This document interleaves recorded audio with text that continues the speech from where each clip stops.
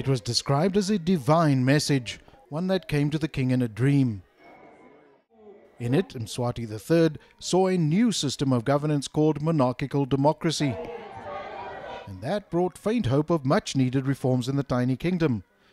Now, though, Mswati's dashed those. It's just the name so people can understand very well, because they can pronounce it very well and without difficulty. Tinkundla, they will have difficulties in pronouncing it. Tinkundla is the current system, and it essentially props Mswati up as an absolute monarch. Analysts, though, say it's high time the king implements democratic reforms. There is no place for absolute monarchs in Africa. The narrative of modern Africa, of the Africa of BRICS, is one of democracy, of free and fair elections, of economic development, of foreign direct investment. However insignificant Swaziland might be in terms of its economic pull, politically it's a blight on the continent. In just a week, Swaziland holds national elections. But the pool to choose from is limited, since political organizations are banned in the country.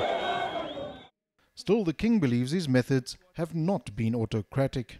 We haven't applied any kind of repressive measures in this country. In fact, there is no need to do so, because we are a very peaceful country, a peaceful nation.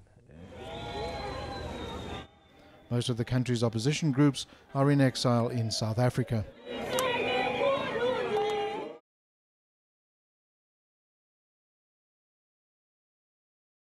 News that moves. eNCA.com.